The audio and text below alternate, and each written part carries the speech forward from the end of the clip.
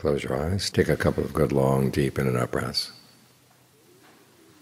And try to stay with the breathing as best you can. If you find that you wander off, just come right back. Wander off again, come back again.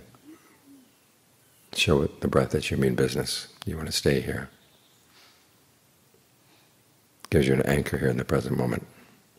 Because the mind tends to wander off into the past and the future. It's like a little child wandering out of the house. You can get run over by cars, kidnapped by strangers. All kinds of unfortunate things can happen because the child isn't protected. But if you don't have anything for the child to do in the house, the child's not going to want to stay. So you've got to give it something to do. You can play with the breath, experiment with the breathing. You can try thoughts of goodwill. You can think of where the bones are in your body right now.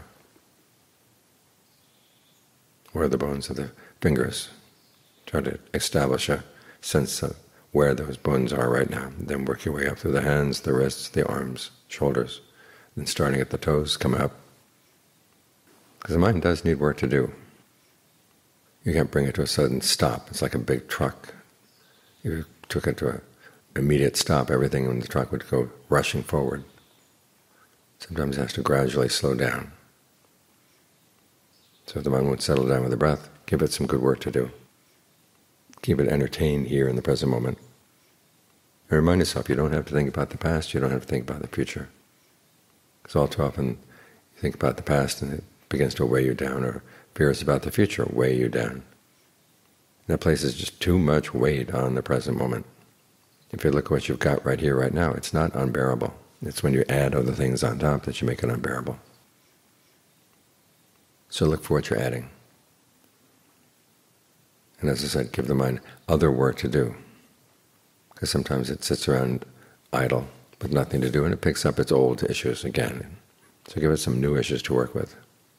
Something you find engaging, something you find interesting. Something that gives you grounding here in the present moment. Now where you're safe.